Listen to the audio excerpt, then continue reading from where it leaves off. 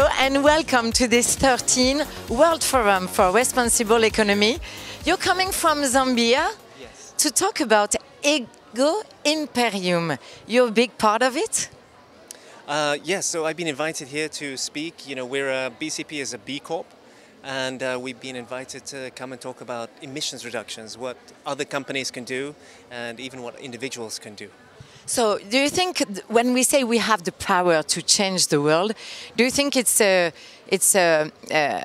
amazing balance between citizens and between private companies, right? I do, yeah. I believe it's a joint thing. I mean, I think we can't leave everything to the companies, to the private sector. We as individuals have a lot of power. We have power over what companies we choose to support with our own buying choices.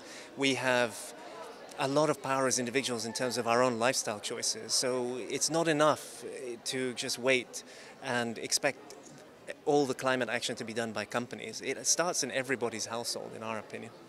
And you, about the change, which is the major change you see around you?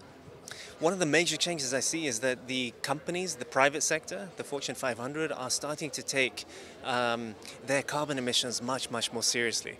And we're seeing a lot of leadership at a number of different companies, from large to even small family businesses in Zambia. So the Fortune 100, a lot of companies in the oil and gas sector, IT, banking, the luxury goods sector, they're making very large financial commitments and even philosophical ones in terms of how they operate. I think that's one of the major changes. I think also we're seeing, you know, globally around the world, a major sort of citizen type movement. Extinction Rebellion, Greta is having a major impact, and these mass sort of movements, protests, to try to get governments to move as quickly as citizens and the private sector is moving. Thank you very much.